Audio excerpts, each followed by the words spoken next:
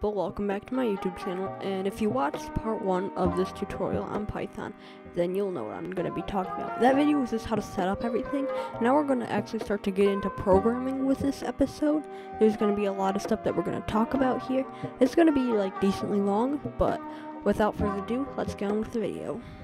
Alright, so as you can see in the last video, this exact same thing happened. So now it's time to start programming. In order to make a file, you click right here. You could click new and you click Python file. I'm just gonna name this my first project.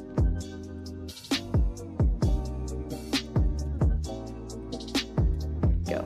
Now in order to actually print out text, in order to do this you have to type print, then you put parentheses, and then you can just sort of put quotes in here. You can put like single or double quotes.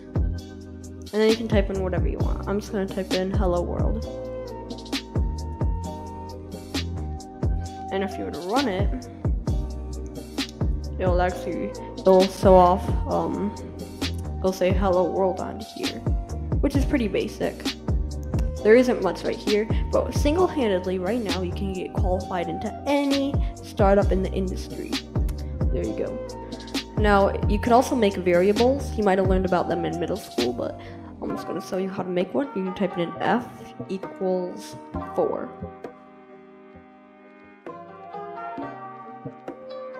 And now you can print, now in order to print out the value of f, you can type in print. And then just type in an f. But the issue is, if you were to put this in quotes, the thing is that it'll just print out the letter F. But now if you were to run it, it'll print out hello world and then 4. And since that like F equals 4, it'll print out 4 right there. But we could also make this into a talking game. So you can type in username equals input.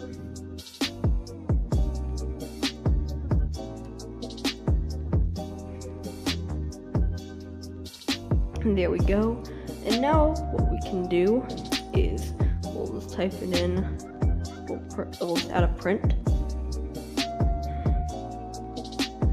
and then we'll just say hello, or hello in quotes, hello plus the input or plus username, and then run it. Then you can add your input. I'll say it says hello world. I'm just gonna add Frank. And I say hello Frank. We should add space in between here. I'm gonna change this to what is your name.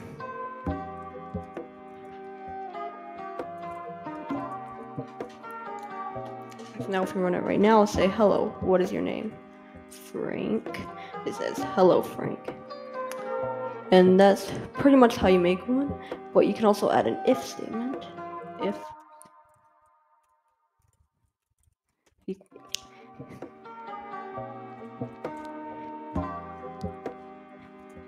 So as you can see, what I've written out is it says print. It prints out what's your name, and it says username equals input. So it pretty much says hello plus username. So like whatever your username is, it'll be added into there. There's an if statement plus username. So it says if the username which the username equals input. So if username equals stuff, then it'll print out that's something. So if you play this, you'll type in my name. Normal. But if you were to replay this and you would type it in stuff, it'll print out hello stuff, that's something. Pretty much. So that's a pretty basic Python programming right there.